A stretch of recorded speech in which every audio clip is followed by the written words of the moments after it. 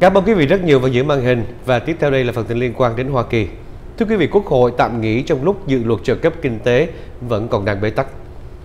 Tương lai của dự luật tài trợ kinh tế đợt thứ 2 tại Hoa Kỳ có vẻ vẫn u ám khi mà các nhà lập pháp Dân Chủ và Cộng Hòa vẫn còn quá nhiều khác biệt chưa thể giải quyết.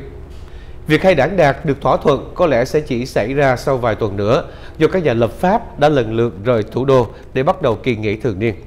Thượng viện kết thúc phiên họp làm việc vào chiều thứ Năm và sẽ không quay lại cho đến hết tháng này, trừ khi các nhà đàm phán đạt được thỏa thuận. Tương tự thì các dân biểu Hạ viện đã rời Washington từ trước đó và cũng sẽ tạm nghỉ đến hết tháng 8. Và nếu vẫn không đạt thỏa thuận trong tháng này thì các nhà lập pháp sẽ có gấp đôi trách nhiệm trong tháng tới, khi mà vừa giải quyết định về dự luật kinh tế, vừa phải gấp rút phê chuẩn ngân sách mới để mà chính phủ không phải đóng cửa vào ngày 30 tháng 9. Lần cuối cùng Hạ viện liên lạc với lại Tòa Bạch Ốc là vào thứ Tư. Trong đó thì Bộ trưởng Tài chính đó là ông Steven Mnuchin một lần nữa nói rằng tại Tòa Bạch Ốc sẽ không tăng ngân sách cho kế hoạch của đảng Cộng Hòa. Hiện chưa rõ thì khi nào các đại diện của Hạ viện và Tòa Bạch Ốc sẽ nối lại đàm phán. Thưa quý vị, giới chuyên gia cảnh báo kinh tế Mỹ sẽ suy giảm hơn nữa nếu không có các biện pháp kích thích. Theo một nghiên cứu của các chuyên gia kinh tế Mỹ, bế tắc trong Quốc hội Mỹ về việc gia hạn các chương trình nhằm giảm thiểu tác động kinh tế của đại dịch Covid-19 đang có nguy cơ hủy hoại tác dụng của các chương trình này và làm trầm trọng thêm thiệt hại kinh tế do ảnh hưởng của lệnh phong tỏa. Nghiên cứu do Sherman Robinson là thành viên cấp cao của Viện Kinh tế Quốc tế Peterson và Ro Hinojosa, Giám đốc điều hành của Trung tâm Phát triển và Hội nhập Bắc Mỹ thuộc Đại học California tại Los Angeles, cùng thực hiện và công bố vào ngày 12 tháng 8. Theo đó, các tác giả ước tính nếu tiền hỗ trợ trực tiếp cho các hộ gia đình giảm 500 tỷ đô la Mỹ sẽ dẫn tới tác động suy thoái sâu hơn. Tổng sản phẩm quốc nội GDP tổn thất từ 3,8% cho đến 5% và tỷ lệ thất nghiệp tăng từ 4% đến 5%.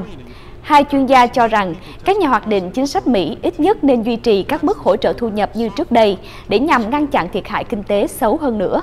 Nhấn mạnh, trong bối cảnh kinh tế trì trệ hiện nay, việc bãi bỏ biện pháp kích thích là một lựa chọn chính sách rất tồi. Liên danh của đảng Dân Chủ Biden-Harris kêu gọi các thống đốc ban hành quy định bắt buộc phải đeo khẩu trang. Thưa quý vị, ứng cử viên Tổng thống Dân Chủ ông Joe Biden cùng liên danh Phó Tổng thống đó là bà Kamala Harris vào ngày thứ Năm thúc đẩy mang khẩu trang trong 3 tháng tới nhằm cứu được 40.000 mạng người khỏi Covid-19 trong thời gian này. Ông Biden và bà Harris kêu gọi các thống đốc ban hành quy định bắt buộc phải mang khẩu trang sau khi mà nhận được báo cáo từ các viên chức y tế. Đại dịch Covid-19 đã trở thành vấn đề quan trọng trong chiến dịch tranh cử tổng thống. Ứng cử viên tổng thống của đảng Dân Chủ ông Joe Biden cũng chỉ trích chương trình của đương kim tổng thống Trump yếu kém trong việc đối phó với đại dịch Covid-19. Cho đến nay thì có khoảng 34 tiểu bang bắt buộc phải đeo khẩu trang khi ra ngoài đường. Thưa quý vị, Tổng thống Donald Trump chống việc tài trợ cho bưu điện và bỏ phiếu bằng thư. Việc tài trợ cho bưu điện Mỹ và tăng cường hệ thống hạ tầng cơ sở để chuẩn bị cho bầu cử sắp tới đang là vấn đề gây bế tắc trong cuộc thảo luận về biện pháp trợ giúp Covid-19. Tổng thống Donald Trump vào ngày thứ Năm 13 tháng 8 khẳng định sẽ ngăn chặn việc chi tiền để giúp gửi phiếu bầu qua đường bưu điện. Tổng thống Trump trong mấy tháng qua đã mạnh mẽ tỏ thái độ chống việc gửi phiếu bầu qua bưu điện, nói rằng đây sẽ là điều gây ra gian lận bầu cử, dù rằng có rất ít chứng cớ về việc này. Và hàng triệu công dân Hoa Kỳ, gồm cả đa số các quân nhân, đã dùng đường bưu điện để gửi lá phiếu khiếm diện từ nhiều năm nay. Việc có thể bỏ phiếu mà không phải đến phòng phiếu đặc biệt quan trọng với cử tri Hoa Kỳ trong năm nay, vì nhiều người dân Hoa Kỳ muốn có cách bỏ phiếu mà không gặp rủi ro lây nhiễm Covid-19. Dân Chủ Hạ viện lo ngại tái cơ cấu cơ quan bưu chính của Hoa Kỳ ảnh hưởng đến tiến trình bỏ phiếu.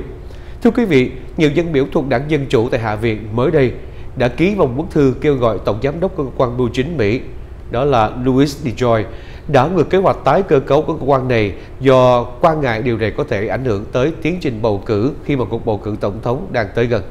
Bức thư có chữ ký của Chủ tịch Hạ viện Nancy Pelosi và 174 thành viên khác của Quốc hội đã nêu lên những lo ngại kế hoạch tái cơ cấu USPS có thể ảnh hưởng tới cuộc bầu cử tổng thống Mỹ vào tháng 11 tới. Được cho là sẽ phụ thuộc nhiều vào hình thức bỏ phiếu qua đường bưu điện. Trước đó thì ông DeJoy, người đã đóng góp tài chính cho chiến dịch tranh cử của Tổng thống Trump, tuyên bố ông sẽ thực hiện các thay đổi sâu rộng đối với lại USPS. bao gồm cả thay đổi nhân sự cấp cao nhằm nâng cao hiệu quả hoạt động của cơ quan này. Qua đó thì cho phép USPS giảm chi phí và tăng doanh thu. Ông nêu rõ mục tiêu của cơ quan là bảo đảm phục vụ người dân Mỹ cũng như là hoạt động bưu chính toàn cầu bằng cách duy trì và vận hành một hệ thống cơ sở hạ tầng thống nhất và thông suốt. Tòa án ở tiểu bang Pennsylvania đòi Ủy ban tranh cử Tổng thống Donald Trump đưa chứng cớ gian lận bầu cử khiếm diện.